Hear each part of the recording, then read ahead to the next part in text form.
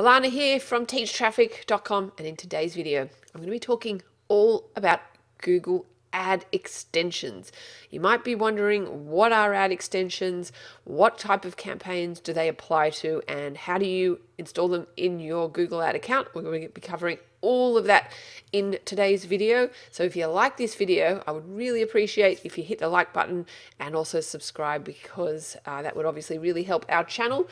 So let's get stuck in today's video, which is, as I said, all about Google ad extensions. Now, typically ad extensions are only really applied to search campaigns. You can actually do them for display campaigns, but the majority of your ad extensions are applicable to your search campaign. So they're the text ads that show up on google.com.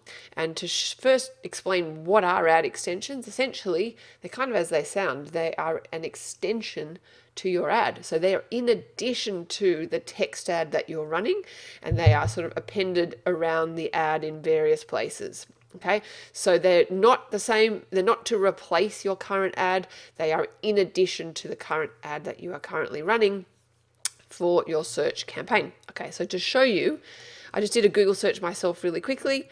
I did electrician Bondi, which is a suburb in Australia, which is where I am.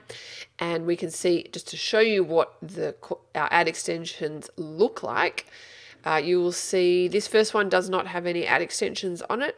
This second one does. So there's a phone number here, as you can see. So that is a call extension. They've also got down here these links below. So they are Sitelink Extensions. So they're clickable and they go to different places on the website. So you can't make these Sitelink extensions to go to the same place as your main headline. And also, I just went to the Google Maps in a different tab, and you can see here there's an ad. There's two ads here, and they are location extensions that they've enabled in their account as well. To show you a different search query I did plumber Bondi. Once again, call extension shown up here, but these site links look much better than these site links, don't they? These ones, because they have added in a description below the name of the site link. So that's what it looks like when you actually have the description enabled, which looks much better, obviously. And yeah, so that's basically what they look like. Here's another example: Dentist Sydney, call extensions enabled, and yeah, so pretty self-explanatory. So how do you enable these in your account? I've gone into my Google ad account here, and I've gone to a search campaign. I don't have any ads running, so that's why this red bar is across the top. I went into a particular ad group and I've gone to extensions. So you need to actually go into your search campaign, go into the ad group, and then go to under ads and extensions, you go to extensions here. Now, I've already got some that have been created already, but if you've got none, it won't show these, obviously. And you just hit this plus icon, and this will bring up all the available ad extensions that you can run in your account. So that's not to say that you should run all of them. I do like to run as many as possible. Google actually like you using ad extensions because you generally get a better click-through rate, and when you get a better click-through rate on your ad, that gives you a better quality score, and with a better quality score, that lowers your cost per click. So generally good things happen when you enable your ad extensions, so I do like to do it. So just to show you real quick, if we look at the Sitelink extensions, if I click on this first one, so that would be these ones here, right? And here we can see, yeah, so you give your Sitelink a text. So this is the Sitelink text. As you can see, a preview shown up here. And then these are the description line 1 and 2, and that you put in, as well as the final URL. So as I mentioned earlier in the video, your final URL cannot send people to the same place as the main ad is sending people to. And that's because Google doesn't want you sort of having multiple bites of the cherry, kind of, sending people to the same place. Okay, so you got to think about where that the main ad is sending people so that you don't send people there. So a classic kind of site link might be an About Us page, right? So you wouldn't really send the main ad traffic to an About Us page, but you might want to do a site link to it, and then you obviously link to the About Us page here. And so you can create up to 4.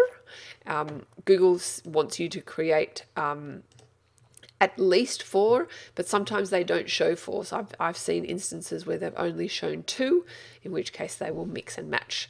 And obviously these have got character limits as well. So you can't put in, you know, if I go over the character limit, I've got it won't let us run these site links. Okay, so yeah, it's pretty self-explanatory adding them to your account. You can also create site links at an ad group level, at a campaign level, or an account level. So if you don't really want your site links to change depending on what keyword you're bidding on or what campaign you're running, you might want to add it at an account level. Or if you want different site links for different campaigns, then by all means you can add them at an ad group level or at a campaign level. Okay, so it's pretty self-explanatory there. Don't worry so much about these site link URL options. That's for like sort of advanced tracking, and these advanced options down here is, you know, you can get really funky with it in terms of, do you want to, you know, just show on a mobile on certain days of the week or hours of the day? I generally just run them standard. Yeah. So there we have it. So I'm just going to cancel that.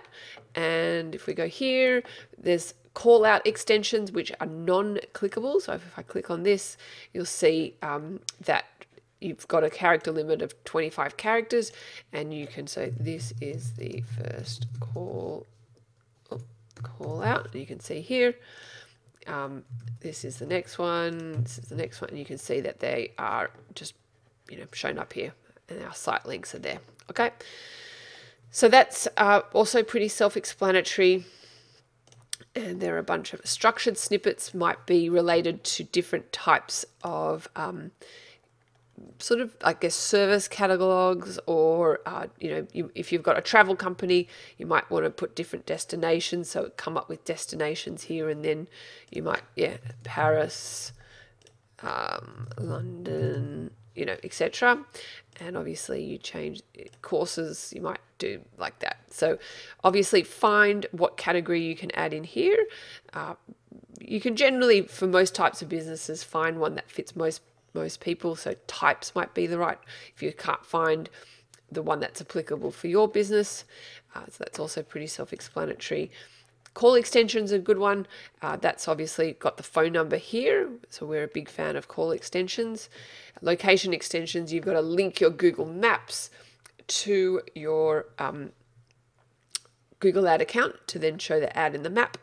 And these sort of lower ad extensions probably aren't applicable for most types of businesses. So the main ones people will use are Sitelink, Callout, and call extensions, and maybe structured snippet. So go ahead and implement these in your account. They're free to implement, and so highly recommend doing it, and you should see an increase in click-through rate and hopefully improvement in quality score and a reduction in cost per click. Thanks so much for watching. Be sure to hit the subscribe and the like button, and I'll see you on future videos. Cheers.